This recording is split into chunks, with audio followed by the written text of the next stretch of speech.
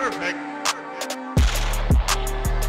Hey baddies, and welcome back to my channel. So today I have another quick review for you guys, and no install this time because it wasn't really much to do with this wig. I usually like to film install videos when I'm doing like a certain style, like a half up half down type style or something like that, just because it's like it gets repetitive when you, to me at least, it gets repetitive when you film the same type of install over and over again. So let's just get into it. So this wig is from the Outre Perfect Hairline collection. It is in the style Freya, and I have her in the color DRFF6/Honey Over Chocolate. Now, I ain't gonna hold you.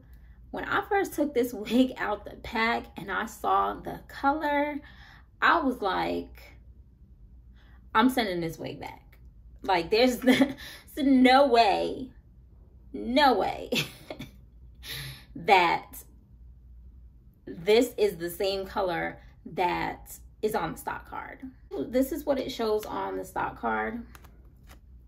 So for me, I thought that I was getting not necessarily like a 613, but some type of ash type blonde at the top with the chocolate underneath.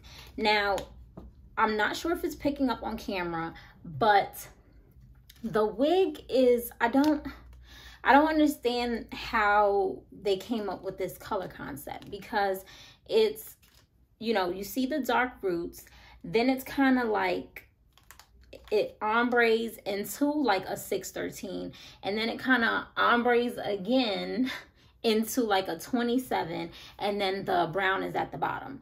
So it's not necessarily that I don't like the color, it just does not come across like it does on the stock card.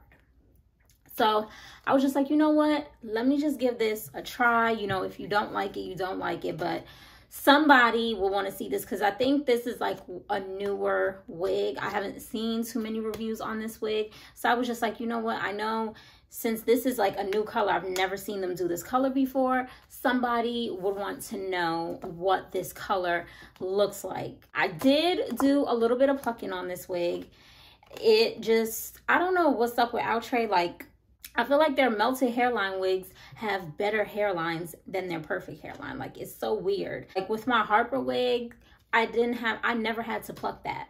But for some reason, this wig I had to pluck. The previous one that I did recently, I can't even remember, but I don't know. It never gives me pre-plucked. So I did do plucking. You guys know I have a plucking video on my channel. It's probably from like a year ago or 2 years ago, but it's there. So you guys know with the perfect hairline, it is the 13x6 transparent lace.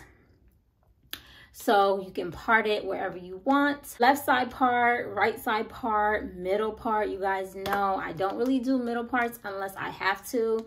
And obviously, I always do a left side part. The wig is heat safe up to 400 degrees. I think that's pretty standard across the board for Outre wigs. And it does have the length on here, 22 inches. So yeah, you guys know I love when they put the length of the wig on the stock card. Now, although I was upset that the wig did not come in the color that I envisioned, I really do like this wig. Maybe even love, but I'm not sure. Maybe if I wear it one more time, I could say I love it, but right now I really do like this wig. I absolutely love the fullness of the wig. It is not thin at all, and it's not too full. It's like the perfect density. I love the curls. I love how they're like kind of like big and messy curls. Like, you guys know I don't like when them curls be too tight. All I really did was like finger comb through the wig and stuff, and that was pretty much it. I do love the chocolate at the bottom, because I have never done a wig like this before, so I'm loving it. I do get shedding when I run my hands through it. Like, I've been getting a few strands like every time I run my hands through it. I'm not 100% sure if it's because I plucked the wig, but that's just something to be mindful of if shedding does bother you. I'm sorry if I keep playing with this wig, but yeah. Now, the wig does fit pretty snug. So all my fellow big head girls out there, it's just something that you got to deal with. Like, it went ear to ear, so that's a plus, but I feel it fitting snug, and I did cut the elastic band out of it, so I can't really say that that's making it, you know, fit any tighter.